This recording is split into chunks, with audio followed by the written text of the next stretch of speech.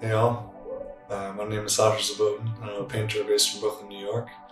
My artwork is a representation of a somewhat imagined but also very real, subtle space that exists within us and around us, where everything that's ever happened, however grandiose or inconsequential, is stored in a way that defies impermanence and the passage of time. I mostly work in charcoal and acrylic, but also insulation foam and much more. The most important thing in my work is that I hope it tells a story of resilience, truth, reconciliation, the opportunity to move forward as a community. I'm painting portraits of stored facts, things as they are.